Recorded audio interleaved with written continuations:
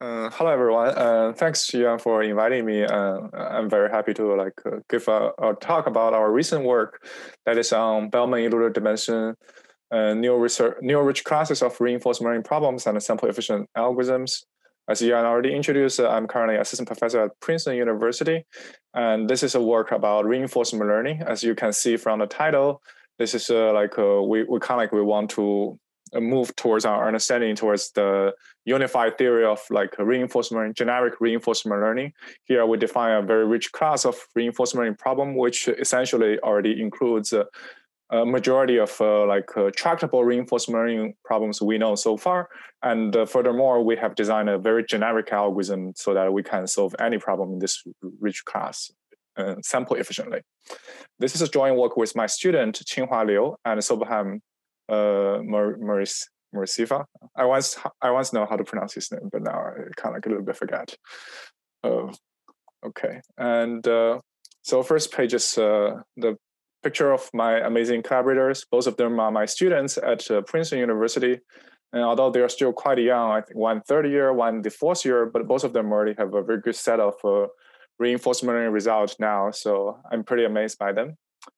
And my talk would first consist of an overview of what is a field and what is a main problem and what is our answer to those questions. Basically, an overview of our main results. And then I will dig into more details about what is a formal setting and how we define those rich class of problems. And eventually, what is a generic algorithm that can solve any problem in this rich class. Okay. So first, reinforcement learning. When we talk about reinforcement learning, we talk about a lot of applications in practice which can be falling into the category of sequential decision making. Like for example, when we want to play Go with some other people, or when this robot he want to fold a towel, and we want to do autonomous drive, and or even playing poker. So all of those applications share one common trait, that is we need to make multiple decisions along the time. We receive the feedback, and then we make another decisions, and we affect the environment, then we receive another feedback. So it's a sequential decision involved. And the major framework for doing that right now in practice for AI is reinforcement learning. So when we talk about reinforcement learning, in theory, mostly we just talk about, we usually talk about a model called the Markov decision process. And I can explain the Markov decision process in terms of this application where this robot is trying to fold a towel. So for Markov decision process, usually we have two main elements. One is the agent, the other one is the environment. Here, the agent is the robot, and the environment is like the position of the table, position of the towel, and everything. So we have a state that is a current configuration, current angle of the joint of the robot, and where's the location of this towel. And then the agent takes some action. For example, he can move the towel to here, or he can change some angle of his joint. And then the agent affect the environment. Environment will move to the next states and issue some reward to the agent. And the goal of reinforcement learning is we want to find the best policy so that maximize the cumulative rewards. So in this scenario, the reward would probably just be 1 if you successfully fold the towel. It will be 0 if you fail to do that. So the best policy to maximize the cumulative reward means you want to find the best way, so that best way for the robot to fold the towel as fast as possible and with a higher probability to be successful. So this has been the goal of reinforcement learning has for a very, very long time. In fact, this area has been there for decades. And for a very long time, for the classical literature of reinforcement learning, people has been talking about achieve this goal, that is find the best policy to maximize the cumulative reward without too much consideration about computation and the sample. So they prove results so that it says if you have infinite amount of samples, you have an infinite computational resource, and then you can achieve this goal. However, in modern reinforcement learning, we know that would not be the case. And in fact, in practice, efficiency is the most important thing, or it's a very important thing. So when we talk about efficiency, we usually talk about two types of efficiency. One is a sample efficiency, and that is we want to use as few samples as possible. And the reason, you can think a lot of reasons. One can be collecting samples. It could be very time consuming, like when you want to play Go. If we want to play Go with expert, that will take hours. And collecting samples can also be very expensive. For example, you want to do autonomous drive, and if you crash your car, or that would be super expensive to repair it. And on the other hand, computational complex efficiency is also very important. For modern reinforcement learning, we usually train very large neural networks as a representation, and then we train some reinforcement learning architecture on top of that. So training usually will take weeks, if not months. So I would just take an AlphaGo 0 as an example, which is a reinforcement learning agents trained to play this Go game. So the algorithm, they do actually train on more than 10 to the 7th games. And the training, one path of training usually take 1 month. So this is like a very, very huge projects. And anything, if we can say theory, we can improve the sample efficiency, or we can improve the computation efficiency by a factor of 10 or a factor of 100. All of them would be has a huge impact in practice. So this is about efficiency and what we know about efficiency in reinforcement learning. So it turns out current theory, most of the theory of reinforcement learning knows about those efficiency questions in a tabular setting. And by tabular setting, we means the reinforcement learning setting where the number of states and action are finite and small. So like in this chess game, well, the states is not that small, but at least it's finite, it's countable, and we can enumerate all of them in some reasonable amount of times. So the strategy of this tabular reinforcement learning is, of course, if the states and action are finite and small, we can just visit all of the states and try all of the actions, and then I can learn directly. So this is called tabular setting because I I form a table for all the states and actions. And it turns out there are abundant theoretical results for this tabular setting, and also even the minimax optimality results has already been known. Like minimax optimal algorithm has been designed, and the lower bounds, matching lower bounds, has been proved. And for example, there are a bunch of work like Azad et al. They did something for the first near optimal algorithm called VI with value iteration with upper confidence bounds. And we also have some papers in 2019 about some Q-learning with upper confidence bounds. And one very important feature about this line of work is the sample complexity. To learn this tabular case, you need to scale linear with respect to the number of states, because the strategy is basically I visit all the states. So the sample complexity scale is linear with the number of states. However, in practice, a lot of times we cannot do such an algorithm, so we cannot use the tabular setting results. The biggest reason is because for a lot of practical problems, the number of states is really huge if it's not infinite. For example, if you want to say StarCraft, each pixel and the different colors and different positions, they're huge combination of this number of the states. So if you really want to count the number, it's easily going to be greater or equal to 10 to the 100. So there's no way you can enumerate all of the states in some reasonable amount of time, or even in 100 years, 1,000 years, something like that.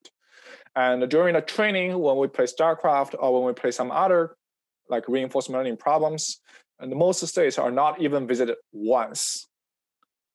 So here, the strategy, we can no longer just try, say, some tabular strategy, we will visit all the states in action. Here, what we're gonna do is, okay, we hope, although the states number of states are very large, but we hopefully they're they're similar, they have some underlying structure, and those structure is captured by our parametric class, function class F, so that I can approximate the value of policy by some parametric function class F. So in practice, usually we do it by neural networks.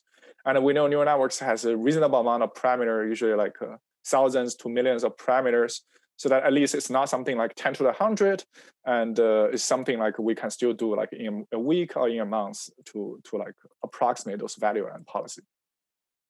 It's like supervised learning setting. We want to have some parametric function class. But reinforcement learning problem is definitely very different from supervised learning problems. It has a lot of temporal correlations. So introducing this function approximation here actually introduced a lot of challenges in reinforcement learning setting.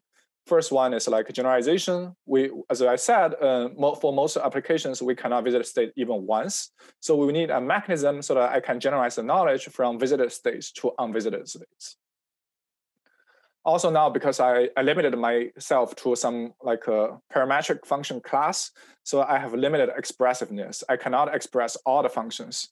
And this will introduce a problem, like, for example, if I doing some operation like Bellman operator or some other stuff in my algorithm, I easily end up with some function that is outside the function class. And then I need to do some projection, and those sort of things are very hard to deal with in theory.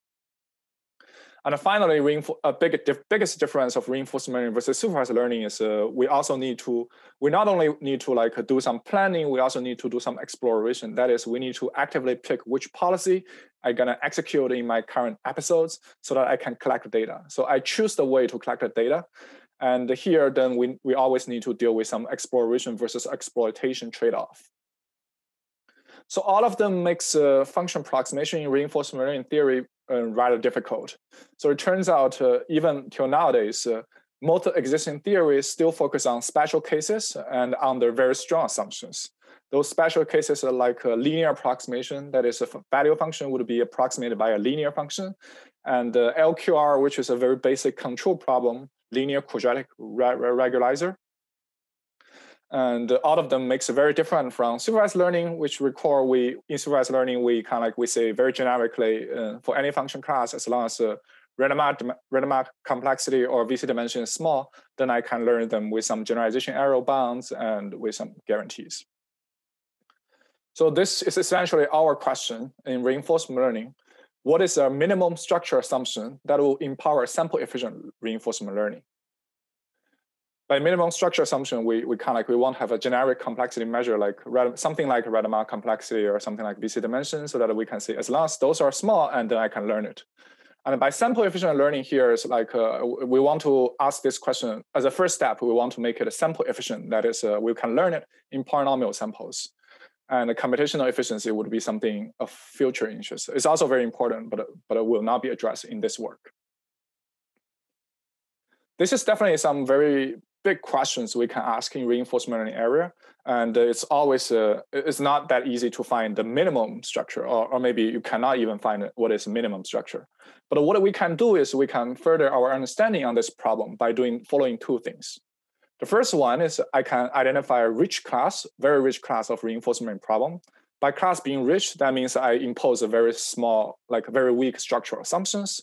And hopefully those rich class of reinforcement learning problems will include a lot of problems where we use in practice. And so that the rich class is like general enough. So study this rich problem is general enough to cover a lot of practical problems. And the other one is, of course, it's not enough to just identify a class. Most important thing is we want to say this class is tractable or sample efficient learnable. And so it's important to design a generic sample efficient algorithm so that I can solve any problem for this class. And in fact, this talk, we will just address these two problems directly.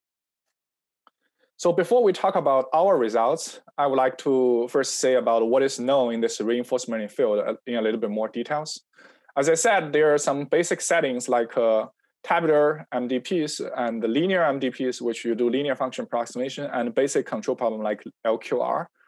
But there are also some more advanced settings like reactive POMDPs and reactive PSRs, and like generalized linear MDPs.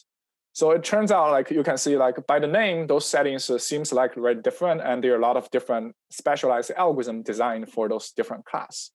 So it turns out there are already like two prior work, I would say, in this area, which did a very good job in like organizing or unifying those theories. One is doing low Bellman rank. He identified a new class of problem, which as long as the problem has low Bellman rank, then you can learn it efficiently. And the other one is a low Eluder dimension, and with a completeness assumption, we will talk about it in the later. So both of them like include a subclass of tractable problems we know in reinforcement learning. However, those class are definition, they seems very different. And also the algorithm to solve those class also seems very different.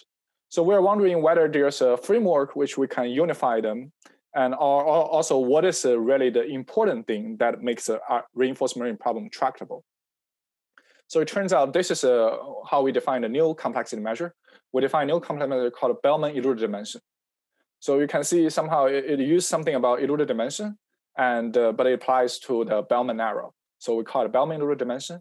it turns out that this class, new class, is a superset of those generic class we have already known to be tractable. And turns out even like for a lot of other reinforcement problems, you can also prove it's also in our class. So it contains, I would say, to now almost all the existing tractable reinforcement problems by our low Bellman Eluder dimension new class. And furthermore, we have a generic algorithm for this new class. One is we call it golf. It's a new algorithm we designed based on optimization, and it's a surprisingly simple and clean. I will describe later in this talk. I can even describe it in just one page, and it's a standard algorithm which uses similar philosophy as an algorithm to solve bandit problem, that is with optimism. And furthermore, this algorithm, although it's very generic, but the regret and sample complexity result are also very sharp. It matches or improves the best existing results. Those existing results are only for the subclass, but we can even match or even beating them, those results. And secondly, we also have an algorithm which is some adaptation of prior work by Jiang et al.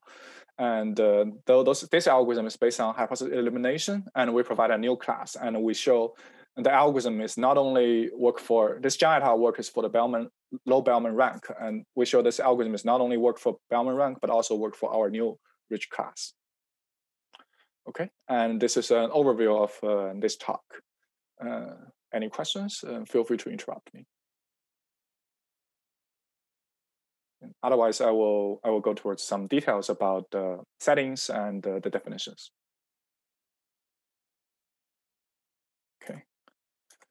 Okay, so formal setup, we will consider, as I said, a Markov decision process. And to be specific, I will talk about episodic Markov decision process. That is, we have a states, number of states, collection of states, collection of actions. And we have a transition probability.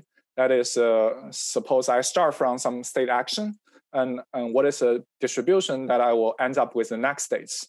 And also I have a reward function that is based on the current state and action, how much reward I'm gonna have. By episodic setting, I mean each reinforcement problem will always ends in H steps. And then this is called one episode. And then I will start another game, or I start another play and from the beginning.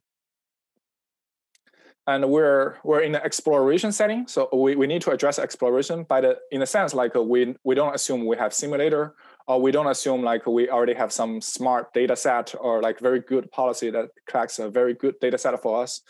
All the data I must collect by myself, and also I assume that the setting assume the problem always start from some fixed initial states. This is just some for theoretical simplicity, and the agent is only able to pick actions. We're not allowed to teleport to any states. We're only able to pick actions, and whatever states I can reach is purely by my actions. It's kind of like, you can imagine it by playing a game. I always start from the same states, and whatever I do, I end up with something. And so I cannot like jump to some later stage of the games. I cannot cheat or like by teleporting to some other place or something like that. But just a question. So from the picture, it seems like the sequence of the states is always the same. X1, then X2, then X3, or is it the case that X2 just represents that, and you can have multiple? X2, yeah, X2 is just a representative of the state as the second step. Okay. Second step, you can be a lot of different states. Yeah. Okay. Yeah, good question. Thanks. Okay, then we can after we talk about Markov decision process, I think it will be convenient for later developer to talk about some important concept of Markov decision process. The first one is a policy. That is, by policy in Markov decision process, we just mean a map from state to action. So for example, if my current state is X2, and then what is action I'm gonna take? So it's kind of like a map from X2 to A2. And we also have a value function that it is defined as a cumulative reward starting from some step H and from a state that is like we say, if I start from state S and I do the policy pi and start from step H, this is my value function V. And I can also start from a state action pair instead of a state. So this is my value function Q. And those are like, you can think of this value function as something you would expect starting from here, and what is a later value you're going to get. And with this knowledge, with this language, we can talk about the objective of reinforcement learning is I want to find the optimal policy. And the optimal policy, in a sense, I want to maximize the value of initial states with policy pi. So I want to find the policy pi so that start from beginning, my cumulative value would be the maximum one. Like you can imagine in a game, I want to start from the beginning, and after following this policy pi, I want to win as many times as possible. So this kind of thing. Okay. And now we can say the objective is to find the optimal policy, and we can even prove actually under this setting we talk about, there always going to exist an optimal policy, and this optimal policy V star will introduce the optimal value Q star. That is, it take this policy pi to be pi star. So it turns out this optimal value pi star will satisfy the so-called Bellman optimality equation. That is, my value function at h steps will equal to the reward, immediate reward I'm going to collect, and then the value function at the next step, where the state is going to be sampled from the transition distribution that conditioned on my current state and action, and the action in the next step I'm going to take is maximizing over them. And I will call this as a Bellman operator.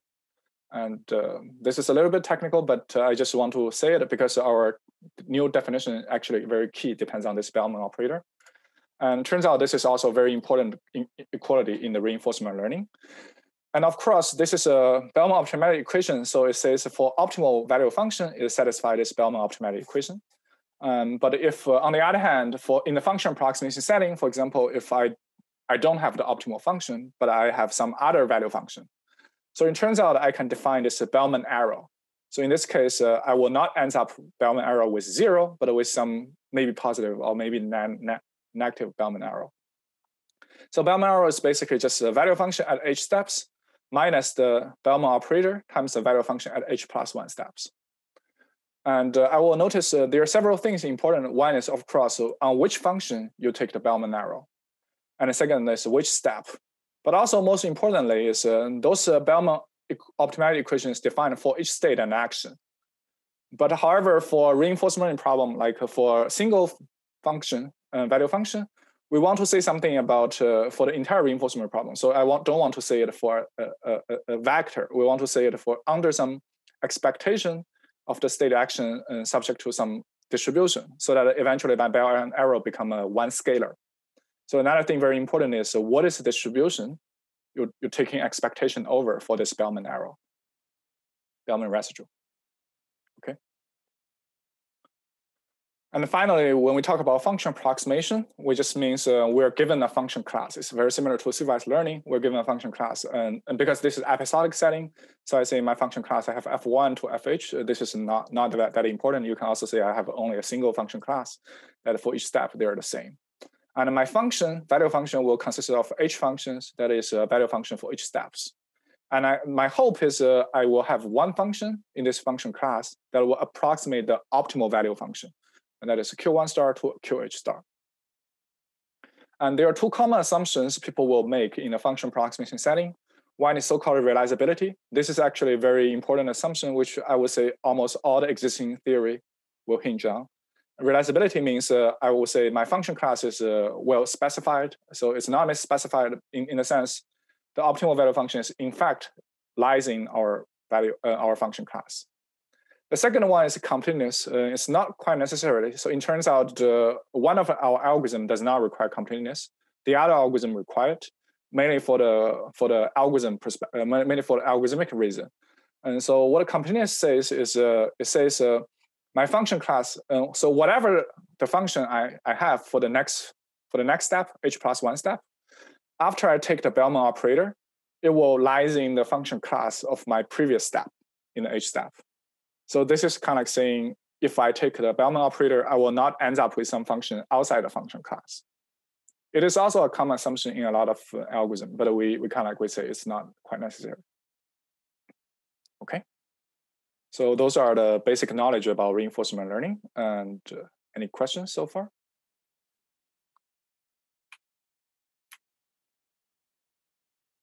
Okay.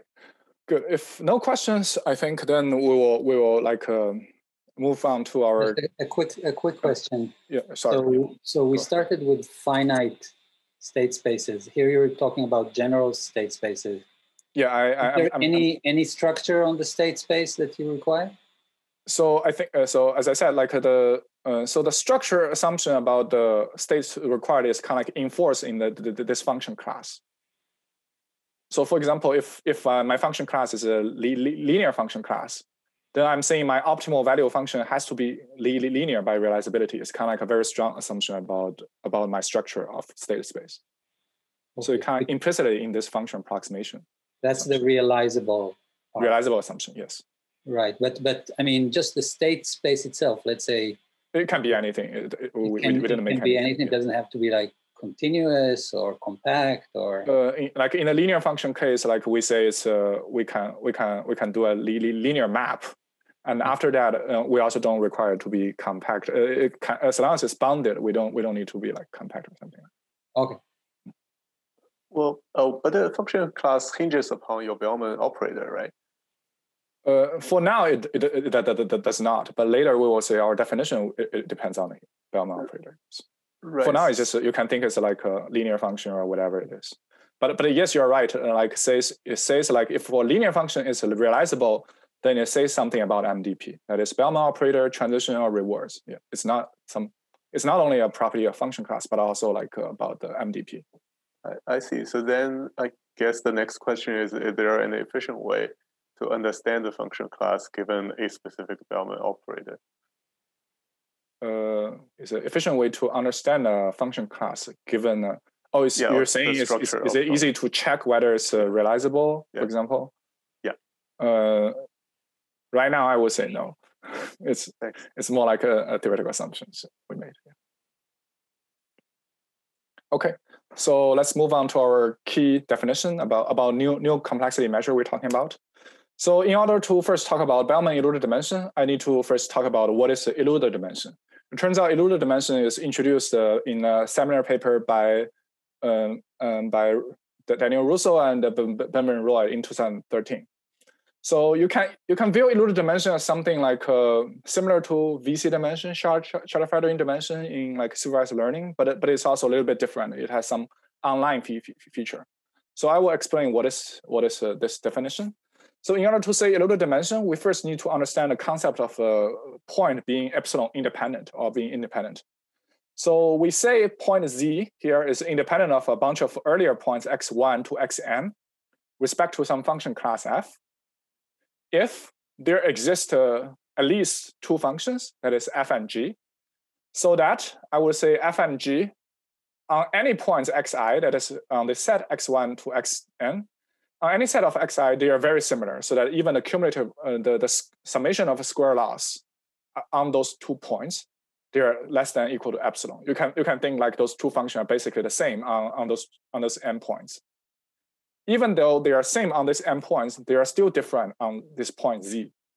So then I'm saying this z is independent of all the previous points. So in this picture, you can also view it. So I have a function class, and suppose all those 4 functions are in my function class. And those 4 functions are kind of like very similar in terms of value in both x1, x2, x3, and 3, 4. But those functions are very different at a point at z. So in this case, I can say, I can easily pick any 2 functions out of this 4 so that they will testify that the z is actually independent of all the previous point x1 to x4. And what is Eluder dimension? Eluder dimension is more or less defined as the length of the longest sequence x1 to xn. So I will figure out a sequence of points x1 to xn, such that we can ignore this part. So basically we're saying there's some epsilon prime which is greater than epsilon. And the most important thing is the property of this sequence is any points will be epsilon prime independent of all of its predecessors, of all the previous points. So xi will be independent of x1 to xi minus 1. Okay, so what this means, like this sequence I can add is, for example, if I already have x1 to x4, then I can only add an additional point, something like z, so that at least z is independent. Then I have 5 points, x1, x2, x3, x4, x5, that is z. then I can only add an additional point probably here, x6, that is independent of all the previous points. So this would be a little bit abstract to understand it, but I think more this is talking about some independent component or independent points in this space of characterized by this function class. It will be much easier to understand it by some examples. For example, when we can talk about the functions on discrete points. So this will be used for, like, for example, when we want to prove multi-arm bandits. In this case, my points I only have like finite number of points. That is, I only have like, for example, A points. In multi-arm bandit, I only have A different arms. So I have A different points. And I define my function class to be any function so that function value will be less or equal to 1. And in this case, you can imagine the independent sequence, like the longest sequence to be independent is basically I just pick a single point for each different arm. So in this way, I can have A different points. And this is my Eluder dimension.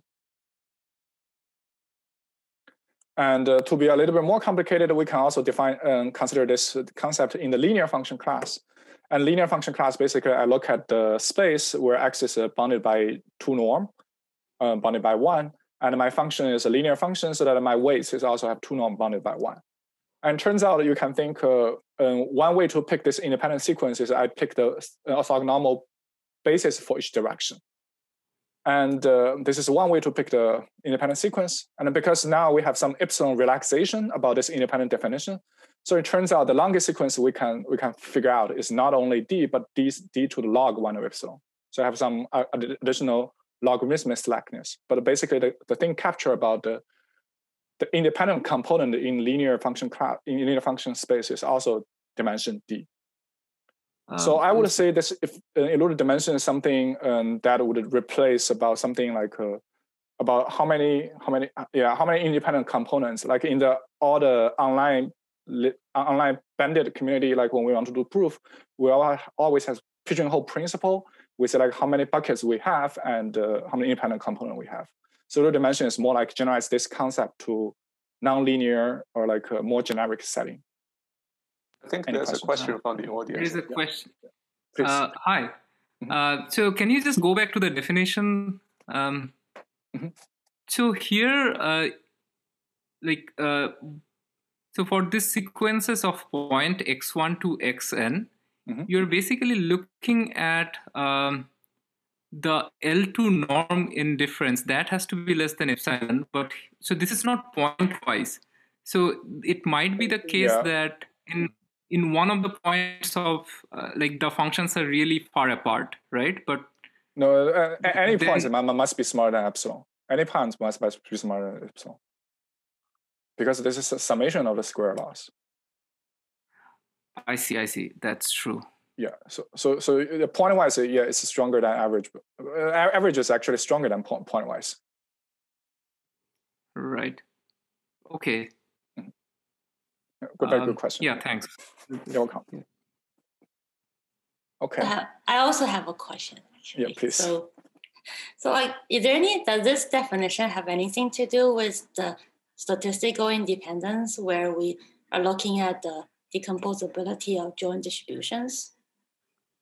I would say the connection is not direct. I don't think I see any direct connections, or like if any direct connections is known in the field about this. I think this is more like, as I said, online learning about pigeonhole principle, about independent component, that kind of thing.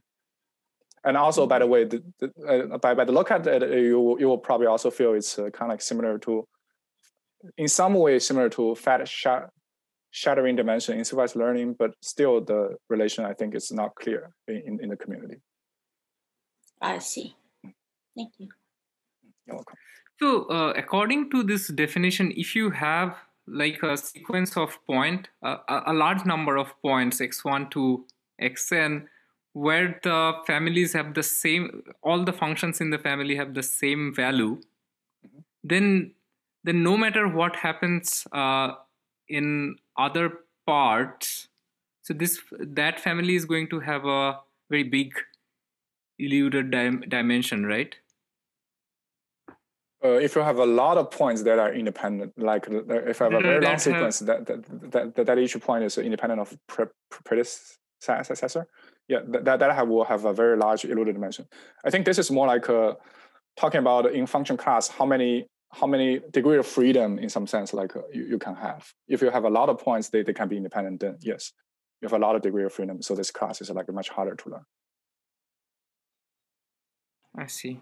Yeah, but I think more this is something about degree of freedom, but also it's in an online fashion so that it's not saying like this xi xj is coming from some data distribution, but you can allow it to be any sequence of data points, and this will be the longest sequence. So it will be the longest sequence of independent points. It's kind of like corresponding to the online learning where we can smartly add some points which are independent of previous points, but we cannot control what is order and what is underlying distribution. I see. Okay. Just a quick question. This is a kind of worst case scenario, right? You're worst case scenario, yes. Because in practice, you would probably expect that all those trajectories are in a sense, they will be much more narrowly confined than just taking the worst one from the class. Yeah, I will also say this is something like slightly different from online learning versus supervised learning, where like right now in our setting of reinforcement learning, we say we don't have any like expert helping us pick data, so we have to pick the data set ourselves. We have to execute a policy ourselves.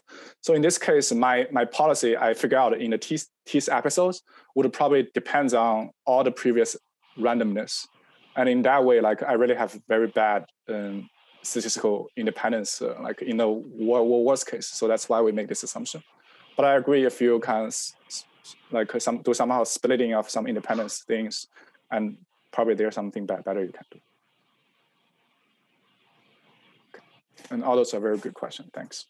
And so sorry, another question here. So go ahead. Getting back to Arya's question here. So if the function class would have boundary conditions, that are have what boundary conditions? Yes, say a boundary condition on a curve or a surface. I mean, anything higher than one dimension, right? You would have an infinite number of points that would all be infinitely close, right? Where the function would be infinitely close, right?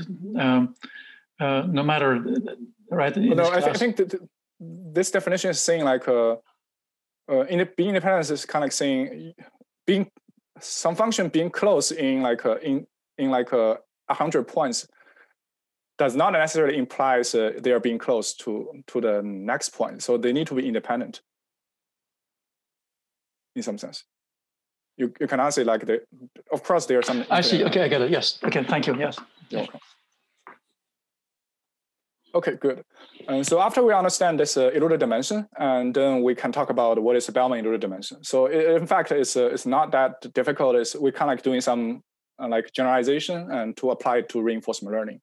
So we only like do two modifications. The first modification we do is we define the so-called distributional version of eluded dimension. So we're no longer talking only about points, but we're also talking about independence in the distributions.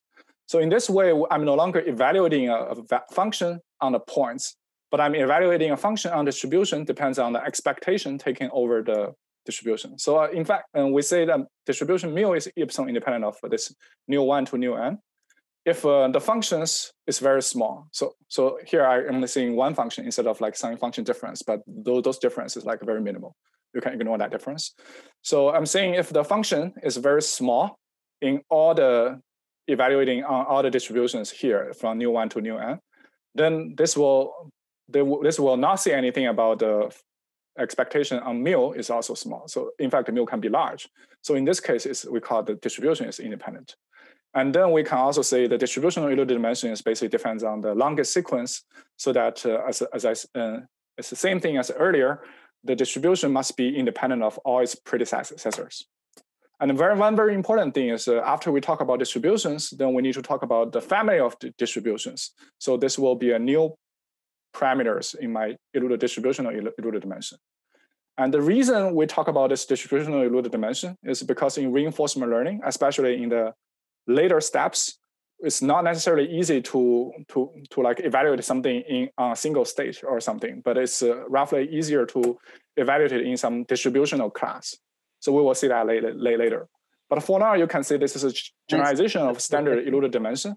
Just basically like the difference is like first. Can I stop you for a second? Yeah, sure. Yeah, sorry. So I'm a little bit lost with respect to this first definition. Like before there were these X's, and I understood that, but now you have these distributions, and these news indicate what? I'm the distribution over X. Sorry, a distribution over X. Okay, I see. So you, instead of single points, you're talking about whole distribution. Whole distribution, yeah. You can view a previous definition as like a direct distribution on single points. Right. Okay. And now I generalize to more distribution. Got it. Okay. And you can see if this distributional class actually include all the direct distribution on single points, then I recover the original Eluder dimension definition. So this is generalization. Right. And with this generalization, then it's very easy to define our Bellman Eluder dimension. Basically, it's just this distributional version of Eluder dimension applies on the Bellman residue. So we're not looking at the function class itself, but we're looking at the Bellman residue. The Bellman residue induced the function. The function class induced by Bellman residue, where the Bellman residue is defined as fh is my value function at each step minus the Bellman operator times fh plus 1. Okay, and as I said, the Bellman arrow has two components. One is like what is function, you take Bellman arrow. Second is what is distribution, you take over SA. And this lambda is a distributional class I'm gonna control. So my B dimension, Bellman Eluder dimension, will be depends on this two parameter. One is what is function, I'm gonna take the Bellman arrow. And the second one is what is the distribution, my Bellman arrow is taking over SA. Okay. And this is just max over step h, which is not important. You can also make it average over h or whatever, but it only pays some polynomial factor of h. It's not that important. Okay. And so for this definition, we have a lot of distribution class. So this distribution class can be a lot of different things. It's very difficult to bound anything about distribution like Bellman Eluder dimension. But for the purpose of reinforcement learning, specifically, we will talk about two classes of distributions. One is the visitation measure or distribution over current state action that will generate it by executing a greedy policy with respect to function in the function class f, which is a standard way we do it. So what does it mean? Like currently we have a value function class that is f. So the value function, for each step, I can take a greedy action with respect to this value function. This will define a greedy policy that will parameterize by f. And then this policy, because I execute on this MDP, this policy will induce a distribution over all the state actions, like how much distributions for each, like one half probability to visit these states, or like some 1/3 probability to visit some other states. This is a distribution class that we'll consider. And the other distribution class I will consider is all the direct distribution, as I said, like all the singleton distribution that will focus on each SA pair. Those are the two distribution class I will consider. Okay. And basically this is a definition of Bellman Eluder dimension. And it turns out this definition is very generic. As I said, there are several classes people already know, like low Bellman rank and low Eluder dimension. And for the time's sake, probably I don't have enough time to talk about what is those definitions are, and those are in prior work. But what we can say is, as long as Bellman rank is small, then we can say our Bellman Eluder dimension is also small. It will be upper bounded by the Bellman rank times some logarithmic terms. And as long as the Eluder dimension itself is small, and under the completeness assumption, where this completeness assumption is used for all the prior works in this class, like they need to prove some efficient results, we can also say the Bellman Eluder dimension is small.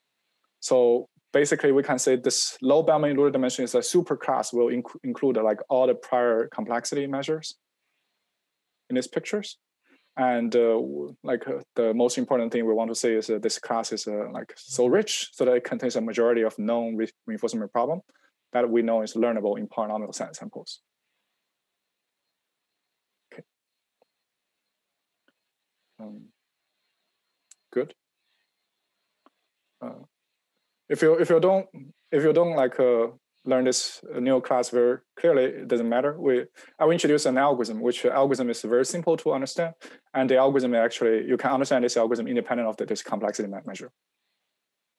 So in order to introduce our simple algorithm, sample efficient algorithm, I want to review a little bit about the upper confidence bound algorithm for multi-arm bandit setting, and then we can establish an analog. So for upper confidence bound for multi-arm bandit problem, in multi-arm bandit problem, for example, here we have 4 arms, and we just want to identify the best arm, which is with the maximum mean reward. So in the algorithm, we typically maintain a confidence interval for each arm that indicates like what is my mean reward is gonna land in there. And the upper confidence bounds algorithm consists of 3 steps. The first one, I'm gonna pull the arm optimistically. That is, I have the highest upper confidence bound and highest upper bounds on the confidence interval. Second, after I pull the arm, I'm gonna collect the reward. And third thing, after I collect the rewards, I'm gonna update my confidence interval for all the arms. And then I'm gonna repeat this process again and again. So it turns out our algorithm, generic algorithm designed for this reinforcement learning, also following the same 3 steps. The first one is we do optimistic planning. So we will have a confidence interval, a confidence set. So now it's no longer a confidence interval for each arm, but I will have a confidence set for this function class. And I will first find the best function in this confidence set so that it will maximize my value at the first step at the initial states following the greedy policy. And then I will make my policy, I'm gonna execute at the case episode to be the greedy policy induced by this function, by this value function. By mean like for each state, I just take the argmax of this value function. And the second step is, again, after I have the policy, I'm gonna execute the policy and collect the trajectory. So now I'm no longer only just collect one reward, but I collect entire trajectory. That is the first state, the step in first step, and action in first step. And then the state in second step, action in first step till the H step. And finally, I'm gonna update my confidence set, okay? So it's just these 3 steps. And finally, I'm doing some online to batch conversion. So I will make the output policy just something sample uniformly from all the previous policy I'm gonna play from episode 1 to episode K. So the key idea here is so-called global optimism with local confidence set. We want to emphasize here, the very important thing is we do optimistic planning here, but we only do optimistic planning in the very first step. We don't do any optimistic planning in the later steps. So this is what we call a global optimism. This is very different from like other like a previous algorithm, which you can imagine by doing dynamic programming, you need to do like this optimism in all the steps. So you can like stack all the confidence bound together. But then if we only do the global optimism, how are we gonna say something about a connection between H+1 step to H+ step? Those things will all be reflected in the confidence set. I'm gonna introduce in the next slides. So the confidence set is gonna be constructed based on each step, but the optimism is like global optimism. So this allows us to have very simple algorithm like this. So how we construct this confidence set? First, the confidence set will be an intersection of the local confidence set in each step, H. And what is a local confidence set? One principle you can imagine if you don't want to say something about confidence set, but like you want to have a point estimator, is for example, if I know my function value, my value function at H+1 step. So I probably want to estimate my value function at H steps by minimize the Bellman arrow. So here the Bellman arrow is defined as something like a value function at H steps minus a reward and a value function at the next step. So you can think that this is like an empirical approximate of the Bellman arrow at H step. And then this infimium over my function class is doing something like ERM. This is give you a point estimator. But however, like this is like online setting, as I said, I like similar to the upper confidence bound, I'm not only want to a point estimator, I want to have a confidence interval. So the way I construct confidence interval is saying my current value function is not necessarily just the ERM, but it can allow some arrow to be slightly greater than ERM. So those are in terms of statistical arrow. So as long as within the statistical arrow level, I think those value functions are still possible to be optimal value function.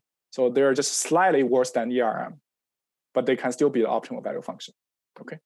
So the confidence set we constructed is just a relaxed version of ERM with some confidence level, beta.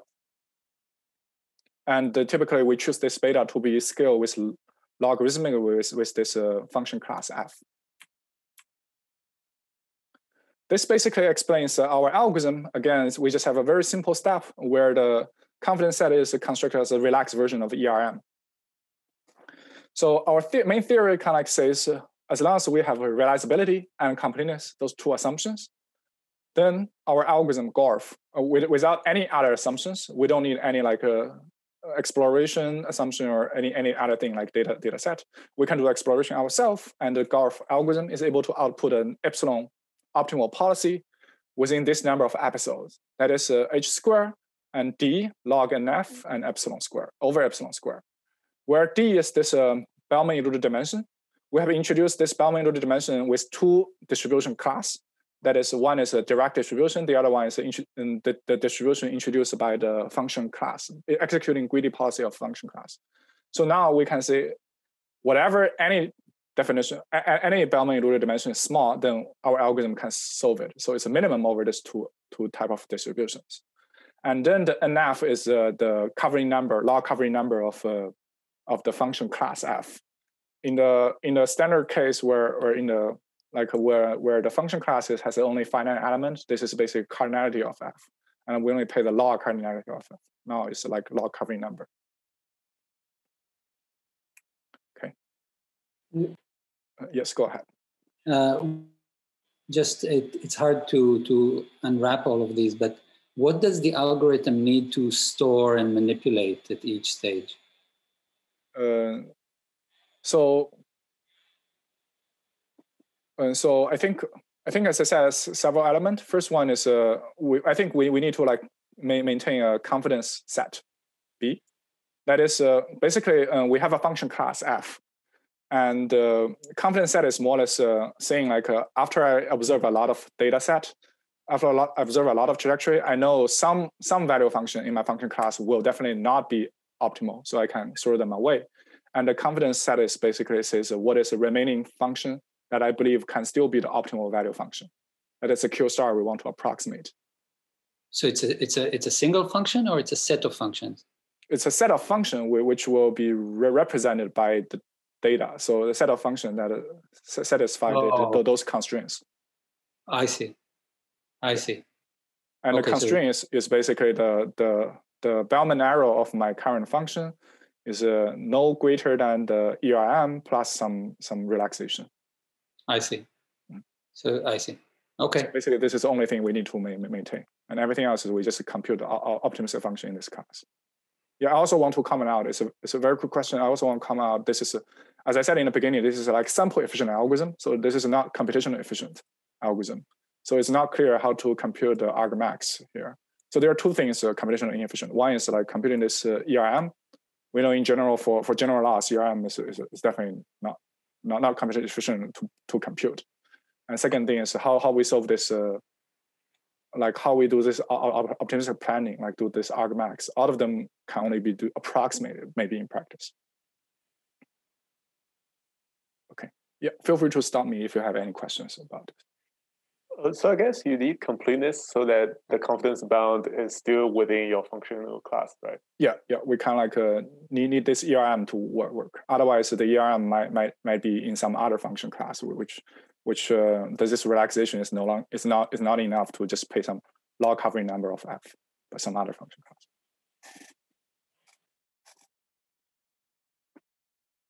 Okay. Can you comment on the dependency on different parameters like h and epsilon, like compared to like usual settings? What are there? This? Yeah. I would say h and epsilon are pretty sharp here, actually. And so basically, epsilon, 1 over epsilon squared is the standard statistical rate, which you cannot surpass that. And the h here we have is basically because some normalization things. Just because we kind of like under normalization, we assume each step, rewarding each step of reinforcement learning is kind of like bounded by 1. So for 1 episode, the value will be upper bounded by h. So you can think the epsilon optimality, this measure itself will contain some scaling respect to h. And here, the polynomial of h and epsilon kind of like match. So basically, this h is a scaling that contains in epsilon.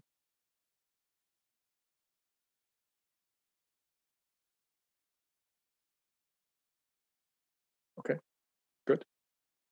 Yeah, I will also say a little bit. There are also some regret guarantee we can get. So we not only have some path guarantee, like just find some optimal, we can also guarantee like during the entire execution of my algorithm, my policy will not be very, very bad. And in terms of if I execute it for k episodes, the regret will be scaled with something like Eluder dimension, square root Eluder dimension, and the k is the number of episodes, and the log covering number. I guess there are a lot of technology and terminology here. But if you still have something unclear, feel free to ask. But I think the main message I want to convey is this Garf algorithm, although it's very simple, but it can learn any low Bellman Eluder dimension problems sample efficiently in polynomial samples. And furthermore, this sample complexity is like pretty sharp. If no question, I will also say a little bit about the sharpness compared to the prior work. So as I said, and the one thing we can consider is a linear function approximation, which the sharpest result is given by Zanetta 2020, and there they get regret. And so our result in that reduced to that setting will have h d linear and square root kappa regret, and this will match the Zanetta algorithm. And turns out this has been proved to be minimax optimal. So in the linear function approximation setting, we're actually sharp. And in the low Eluder dimension setting, we get this regret. We will improve upon prior work by square root of dimension and the Eluder dimension. For low Bellman rank, we will also, they don't have regret and they only have sample complexity. So we also can compare our sample complexity with them. We actually improve over those results by one factor of low Bellman rank. So actually our result is sharper and then those results. But the final result, low Bellman rank, they don't require completeness. So this is one drawback of our algorithm.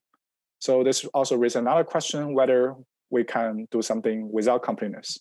It turns out also, yes, we can basically just modify his algorithm, and it's called Olive algorithm. And Olive algorithm does not require completeness. It's only require realizability. And then we can also find epsilon optimal policy. But the algorithm is slightly more complicated. It's also based on hypothesis elimination, so I will not explain it here.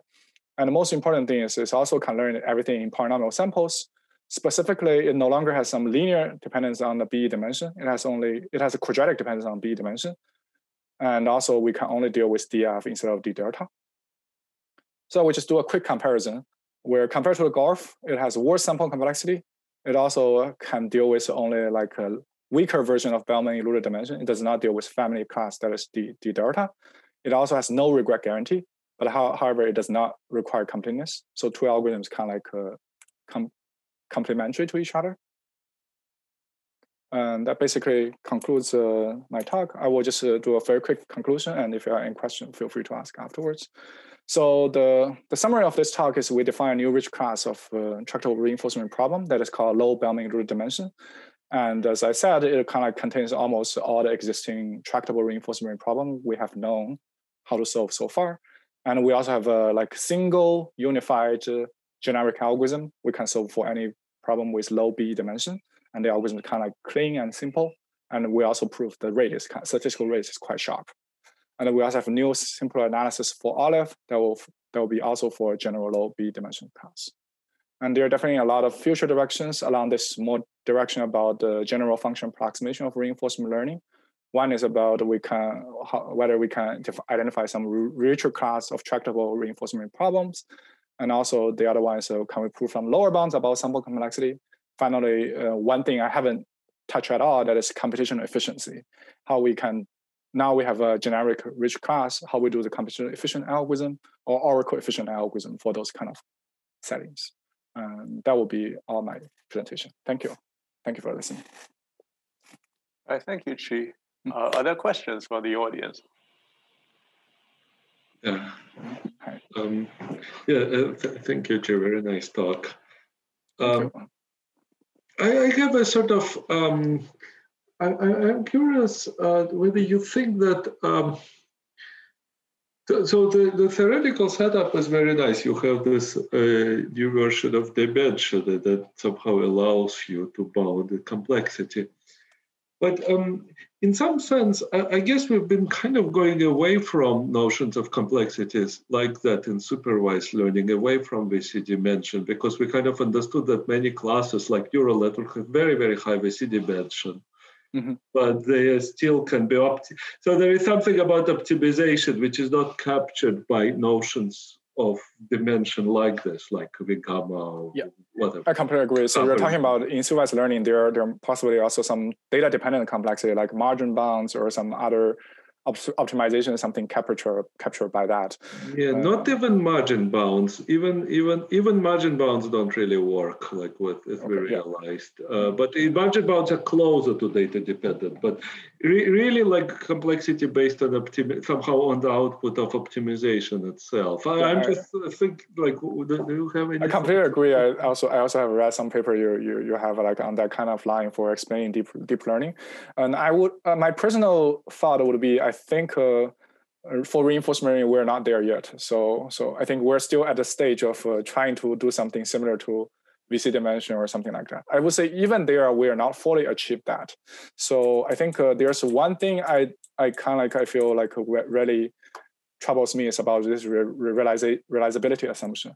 So in supervised learning, we don't actually require it. We can do a lot of agnostic learning result. But in reinforcement learning so far, there still is a bottleneck of almost all the results we know so far. And just because two problems are different. I would say still there are a long way to build this theory for reinforcement learning, yes. Yeah, I mean, it is a much more complex setting. Many more moving parts somehow. Yeah, but I completely agree. It's a very good future direction to think about. Okay. Thank you. Any other questions? I guess we asked a lot of questions during your talk. Okay, sounds cool. If you have any questions offline, also feel free to ask me, shoot me an email or something. All right. So if there are no other questions, let's thank Shi again for his excellent talk. And thank you. Also, thank you for inviting me again. Yeah. Bye-bye. Our pleasure. Okay. See you guys next week then.